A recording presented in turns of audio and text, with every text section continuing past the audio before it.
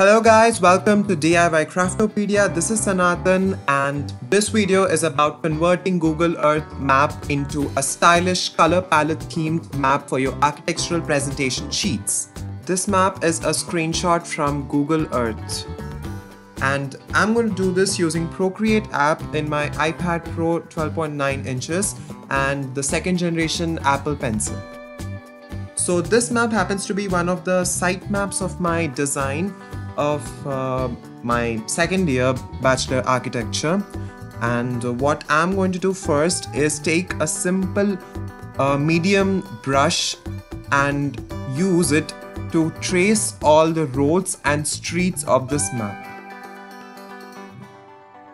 While doing this, ensure that you have created another layer and you're doing this tracing on that layer. You don't want to do it on the picture layer.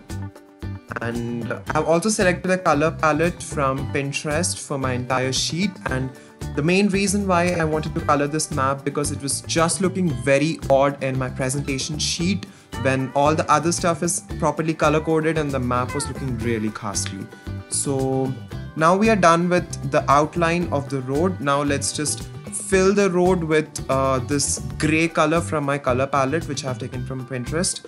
I'm going to use a soft brush and adjust the opacity and the size to simply color this entire road and ensure that the color stays at the bottom and the line comes at the top so that it doesn't look odd. And don't worry if the color spills out of the line, it's completely alright. Anyway, the other sides will be covered with other colors and it's gonna look fine. So this is the style which I'm going to, and in case you don't want such soft style, you can simply fill in the color, even that's fine as well.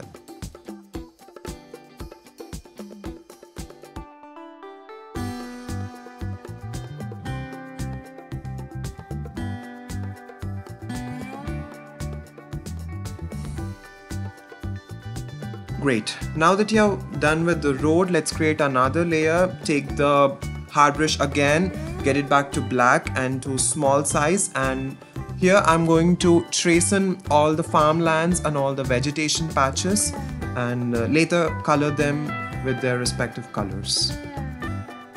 And you need not be very much accurate about this, at least I'm not being very precise about these lands because anyway those parts are not relevant to my design, so I'm just making them to look to give the context that my design happens to be in a very hilly area with a lot of agricultural lands around. So even you, if you think it's not very much important in your design, you just make it really randomly, it's fine.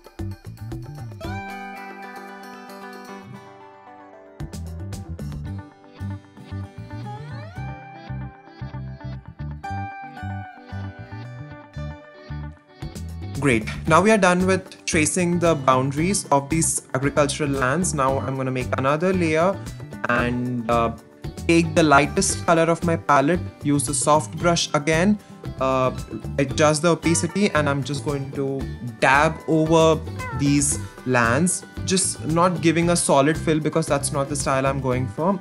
I'm going for a very soft overlay, and I'm going to use the darker shade as well. So all you can do is just take the soft brush, increase the size, reduce the opacity, and then dab over all around. Now another layer I'm going to make for the darker shade, and this is going to be at the bottom of the first layer, which is the lighter color, and I think that's going to give a good overlay of the entire map.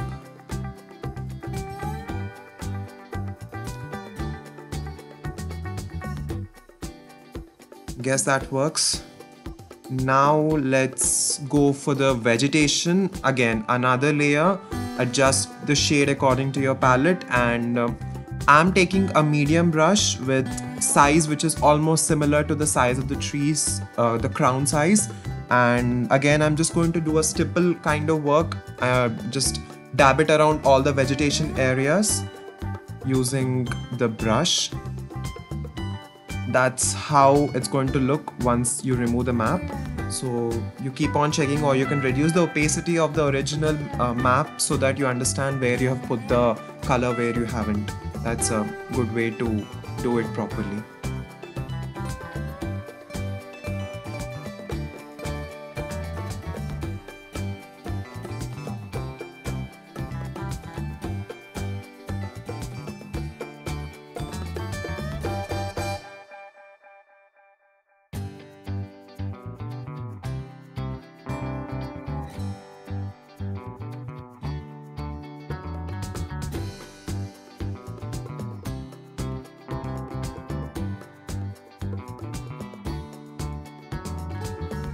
So I guess now we have completely done the first layer of vegetation.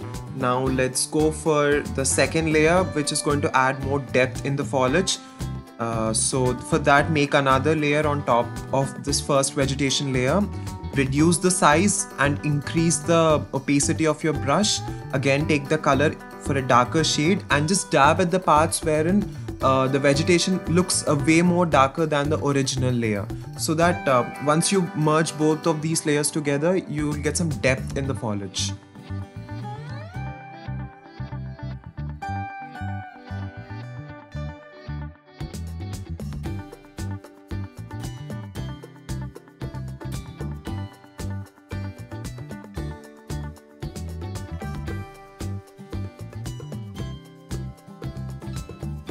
So we are done with this layer. We're just going to glue all the layers together. That's how I'm planning this is going to look. I think it looks fine. Now let me open another layer, and this layer is for the grassy areas, just to give a bit more of greenery. Here you just increase the size of your brush and reduce the opacity, and just dab it all over the places where there's a lot of grassy area, so that it gets filled up and looks a bit more green than the arid yellow and brown shades we have.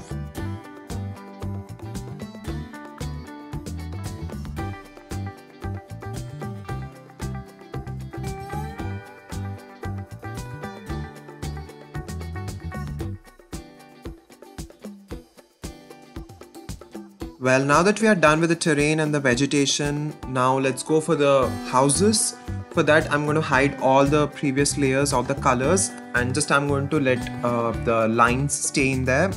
Zoom in and take the same size of the brush we have used for the outlines. Instead of black, I'm going to take a color which is a very light gray. It's a part of my palette, and then simply make blocks of squares, rectangles, or any other quadrilaterals in the shape of my houses which are present over there. All you need to do is trace them and fill them up with the color.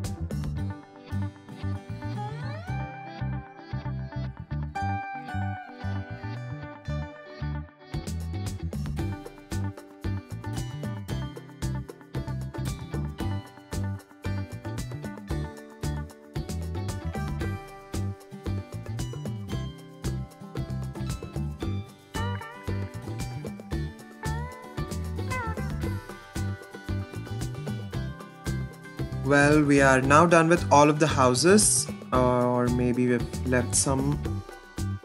Yeah, done. So now we are done with all of the houses. Now let's just see how everything looks together. Let me just open up all the terrain layers. Perfect. Well, one issue, the houses aren't exactly seen against the light background, so I've decided that let me just create a duplicate of the houses one and then color the houses in a darker gray shade. Now I'm going to merge the layers and pull it down and slightly bring them to the right bottom corner so that I get a drop shadow, and then go to that layer, styling, and use the Gaussian blur. That is perfect. Now the houses are popping out. And that's how I've completed transforming my map, which looks this boring, into this, which is going to look amazing in my presentation sheet. Hope you liked this technique. If you did, don't forget to like and share this video and subscribe to my channel to stay tuned on more such Procreate techniques for architectural sheets. Thank you and see you later. Goodbye.